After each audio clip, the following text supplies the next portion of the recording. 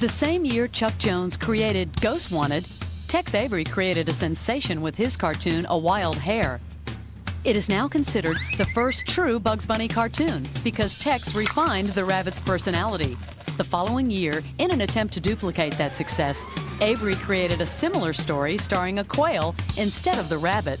In Crackpot Quail, the main character is so similar to the bunny that he even utters a Bugs-like phrase. What do you say, Doc? Only one cartoon was ever made starring this crazy quail. You're right! And now, the cartoon known as Bugs Bunny in a Quail Suit, Crackpot Quail.